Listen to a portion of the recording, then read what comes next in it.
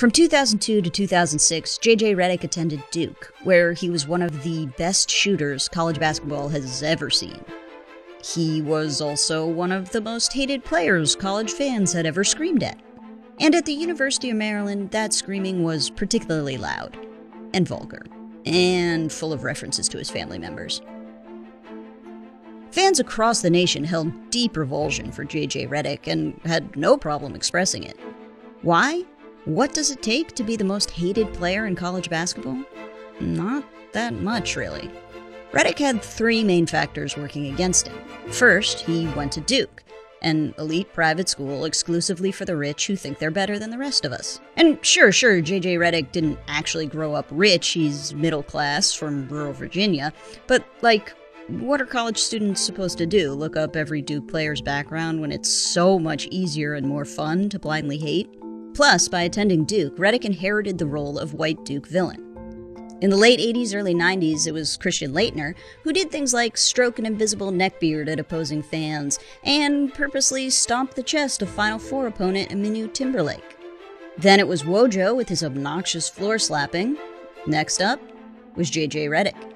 Didn't really matter what Redick's personality actually was, he was white and good at basketball, so he got the part, Duke villain.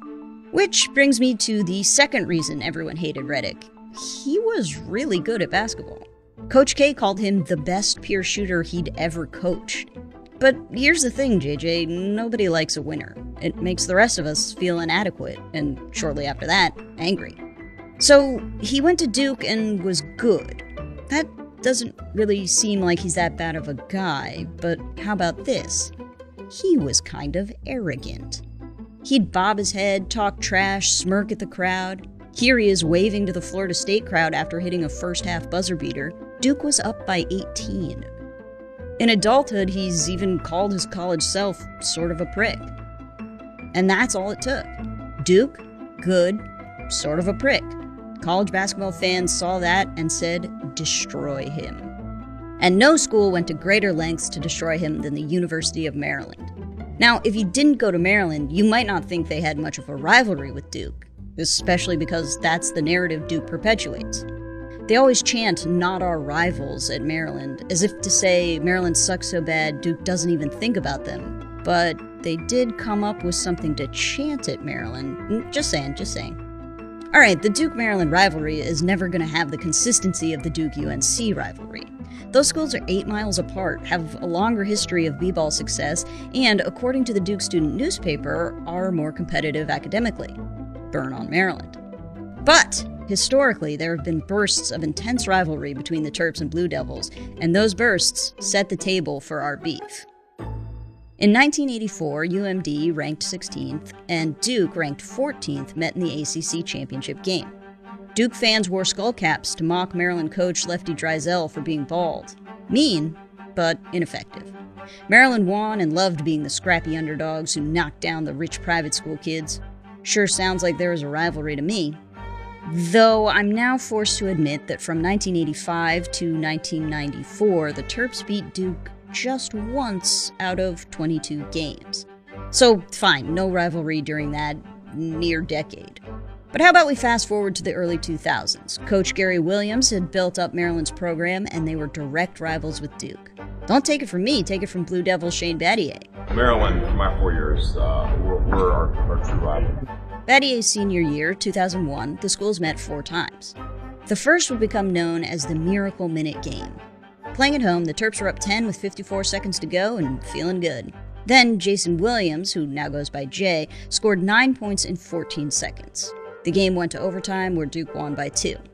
Incensed, Maryland fans expressed themselves by chucking stuff, water bottles, cups, trash, at the Duke section of the crowd. Not the best idea because, for example, a water bottle could hit Carlos Boozer's mom in the head, giving her a mild concussion.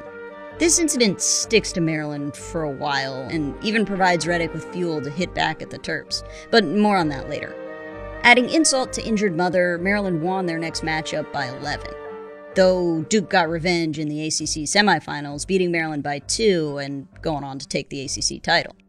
The Blue Devils got even more revenge in the Final Four, where they overcame a 22-point deficit to end Maryland's run. Hey, UMD, any solace in the fact that Duke went on to win it all? Got beat by the best? No? I get it. At least in 2002, Maryland got their own NCAA championship against Indiana, the team that eliminated Duke in the Sweet 16. Which felt good, certainly, of course, but according to Juan Dixon in this Washington Post documentary, it could have actually felt better. Beating Duke in that championship game would have been much sweeter, because that's what we all were looking forward to. We knew they were on the other side. We knew we had some classic games in the past. And the following fall, the next Duke villain entered the scene. As a freshman, Redick developed a reputation as a sharper-than-diamond shooter, and was even better the next year. When Redick arrived in Maryland for their first matchup of his sophomore season, he was the leading scorer on the #1 team in the nation. Maryland was unranked. But standings be damned, the Maryland students looked at the pieces: Duke, good, cocky, rivalry, and chose to beef. Students used the weapons at their disposal. T-shirt slogans were antagonistic, if not a bit long-winded. Signs were a bit more straightforward. Got him. Though some signs went uncomfortably far, referencing sexual acts with his then 12-year-old sister, which I think we can all agree is just horrid. Redick responded by simply playing so well. He went 5 of 6 from 3, and after each shot, he treated fans to some signature grinning and head bobbing. Redick even talked a little trash with the Baltimore Ravens owner sitting courtside. With 18.5 seconds left, Redick had a chance to put the game out of reach with 2 free throws. He made the first. Then, Maryland hit him with a chant that wasn't exactly clever, but was certainly aggressive. It was 63-60, but then a turnover and 2 missed shots, and then the 2 fouls against Redick. JJ flashed him a smile before hitting the next shot. Maryland lost 68-60, and the university as a whole got some pretty bad press. You see, the game was broadcast nationally on ESPN, so there was no time to censor that chant. And apparently, even avoiding some of the more profane t-shirts was difficult. From USA Today to ESPN's Outside the Lines, Maryland was painted as what's wrong with college fandom. UMD's administration made efforts to repair their image and even reached out to the state's attorney general's office to figure out how to ban cursing without violating freedom of speech. They decided it was a little too complicated to prohibit cursing, and instead held t-shirt exchanges, started a student sportsmanship committee, and forbid the pep band from playing Rock and Roll Part 2, a song which Terp fans had made their own, adding a refrain of, "Hey, you suck," directed at opposing teams. The chastised Maryland fan base wouldn't see Redick in College Park until next season, but they found ways to keep the beef warm until then. They got his phone number and called him at all hours of the night, which, hey, other schools did too. Maryland just did it in a larger capacity, and perhaps with more vitriol. All the hostility started to get to Redick, but there's a chance those negative feelings were exacerbated by a late-season shooting slump. The Terps even beat the Blue Devils for the ACC title in large part because of that shooting slump. Redick found renewed focus in the summer between his sophomore and junior year. He got in superhero shape and became not just a great shooter, but a better all-around player. And on February 12, 2005, JJ Redick finally returned to College Park, Maryland for a rematch with the Terrapin student section. Before the game, ESPN College Game Day aired a segment meant to drum up sympathy for poor, maligned JJ. Redick discussed the animosity he faced on the road. I'm amazed at some of the things that come out of college students' mouths directed towards me. And singled Maryland out. I think the worst episode was definitely at Maryland last year. He brought up the signs about his little sister as a particular sticking point, which, yeah, that's fair. Somebody had made a sign saying that they had sex with her, which I thought was pretty gross, pretty sick and twisted. And then the segment got weird. Sitting in a darkened gym, Redick read from his journal. If it was simply journal entries, that would be embarrassing enough, but it wasn't just journal entries. It was his poetry. November 5th, 2005. I can't see what my future has in store, but I move forth with the strength of a condor, the courage of a warrior. I mean, what was ESPN thinking? People already hate the kid, why pour blood in the water? As far as Maryland was concerned, this College Game Day special did not soften their hearts towards JJ Redick. In fact, it kind of made them resent him more. Like, okay, sure, JJ gets hate on the road, but so does everyone, including Maryland players. DJ Strawberry endured taunts about his father Daryl Strawberry's private life. And how about Juan Dixon? UVA fans chanted crackhead parents at him. Dixon's parents struggled with drug addiction, contracted HIV from needles, and both died when Dixon was a young teen. But he didn't get a soft light College Game Day special about how he dealt with fans. So why'd JJ get one? Because he's a clean-cut white kid who goes to Duke? Kinda seemed that way. Despite the injustice, the UMD administration wasn't trying to have another incident. Before the game, Gary Williams asked students to behave, and security even checked signs at the door. While most signs were A-OK, some profane ones slipped through, including ones that showed learnings from Reddick's College Game Day episode. See, this one hits both his poetry and the understandable fact he doesn't like when fans say gross things about his family. Jeannie and Abby are his older and younger sisters, respectively. But despite the few outliers, Maryland fans overall managed to walk the fine line between enthusiasm and being just horrid. They booed every time Reddick touched the ball and turned Duke's "not our rival" chant back on them. Duke lost in OT and JJ didn't have a great game. He even airballed the 3.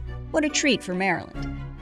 In his senior year, Reddick kept the beef sizzling, but just completely outplaying us. I mean, Maryland. Bias slipped out a bit there. He scored 27 points in a blowout home win, and in his final Maryland matchup, Reddick had 35 points in another large win. Interviewed after that game, he presented himself as above any Maryland beef with a quote that seemed innocent enough, but wasn't. The first part of this quote is playing into the time-honored, "not our rival, we don't care about Maryland" tradition. And the second part? That's a full-on reference to the Carlos Boozer mom incident. Reddick might as well have said, "Remember the worst thing these bad kids have ever done? Don't let them off the hook for that." And while JJ was fanning the flames, this beef had an expiration date. Most college beef does. Reddick graduated in 2006 and was drafted 11th overall by the Magic. And within 4 or possibly 5 years of that, the Maryland students who'd hated him live and in person had graduated too. But hey, expired beef can have a pretty strong scent. Years into his pro career, Reddick was still booed when he played the Wizards in DC. And Reddick struck back. When asked about the boos, he played the "not our rival" card. But as time wore on and JJ started to be known as more than just a Duke star, the beef didn't stink as bad. Sure, Maryland alumni of a certain era still harbor some ill will toward the guy. And sure, Reddick isn't going to totally put his time at Duke behind him, even if he wants to, as he said in 2020 on his podcast. It's weird to be 36 and still get asked about Duke. College beef is a unique cut. There doesn't have to be much substance to create rich, bold flavors that fill you up and stick to your bones well after the meal is over.